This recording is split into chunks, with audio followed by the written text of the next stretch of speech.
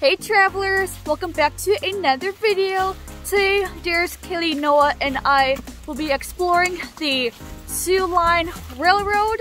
I'm finally back. Which this marks the very last video to my St. Croix River series. So I hope you guys enjoy the last video. But don't worry, a new series will be coming in 2022. But I'm not going to tell you just yet because it is a little secret. I'm super excited to share though. The bridge was built on June 1st, 1911. 2 days later, the first train crossed the bridge. To this day, 4 trains cross that bridge daily.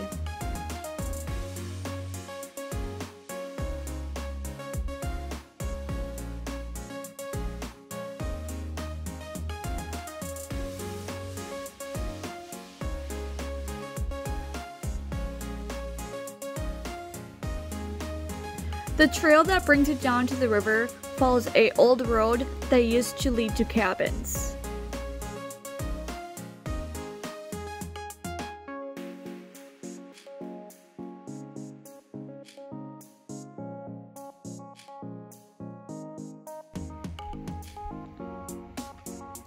The bridge was added to the National Register of Historic Places in 1977.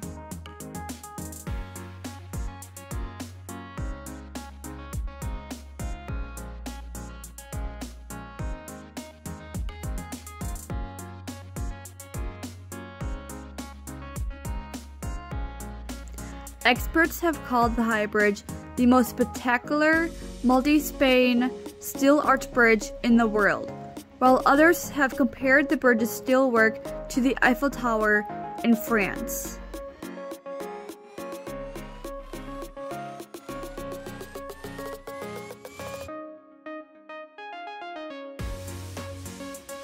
There have been reports of deaths and near-death experiences at the bridge.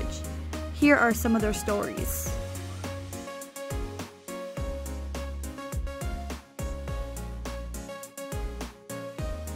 A former guitarist from a Minnesota-based metal band formerly known as Justin Lowe was found at the bottom of the bridge.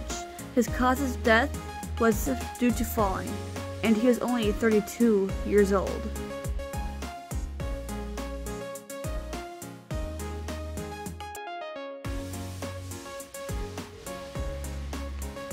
August 8th, 2008, a 20-year-old girl and a friend of hers went to the bridge. Her friend reported that she stepped in a hole and disappeared. She fell about 150 to 180 feet and landed on an island below the bridge.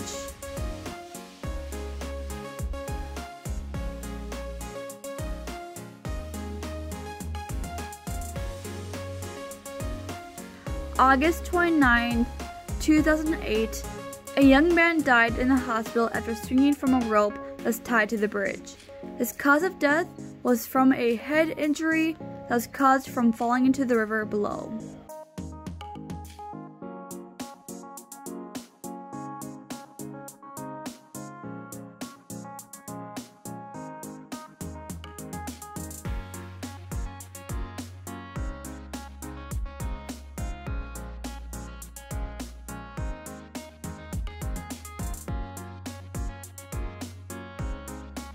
In January 2016, a train engineer reported almost hitting 2 girls who were walking along the train tracks 2 miles down the track.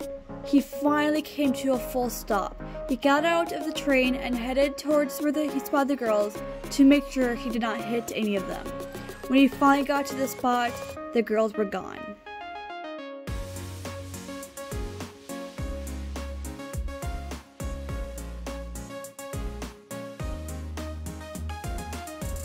Due to the deaths, near deaths, and injuries caused by the bridge, law enforcement had set up patrols, video cameras, and motion sensors.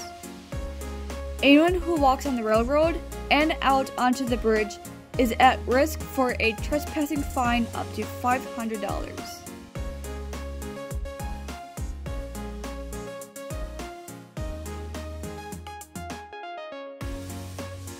The links for where I got all my information will be in the description. So this is the end of today's video. Sadly, for this video, we didn't do everything that we wanted to. We went to lunch before this park. If you guys want to see what we did for food, check out my vlog from today. The link will be in the description. So we are heading to the car now. We will be back next year, 2022, to come back to this park and explore the rest of the bridge. So thanks guys so much for watching today's video.